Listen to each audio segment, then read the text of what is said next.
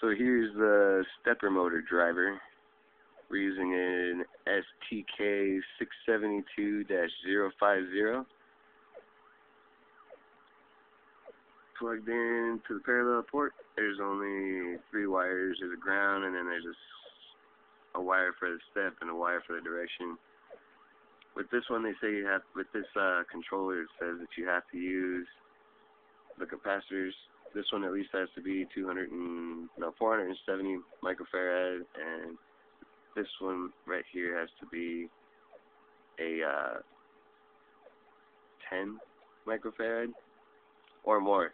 This is for the logic side, just a bypass on the power, and then this one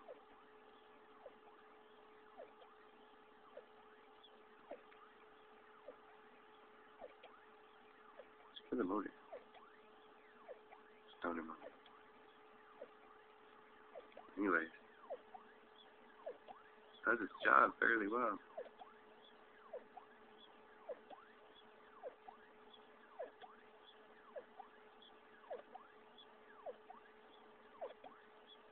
Right now I have it moving an inch back and forth using EMC, the second version. It's on Ubuntu Linux.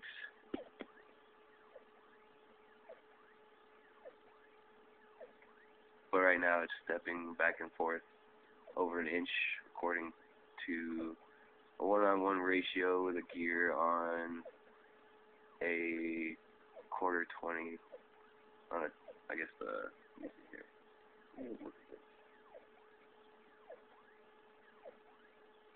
The lead screw pitch is at 20, so yeah, it would be like a 1/4-20 rod.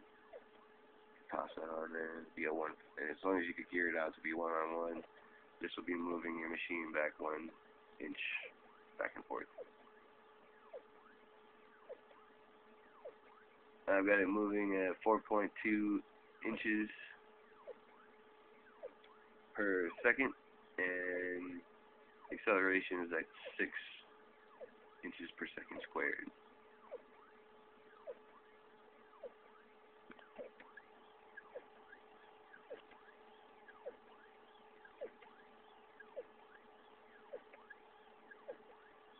Pretty nifty. Add a light for effect. Neat little diode.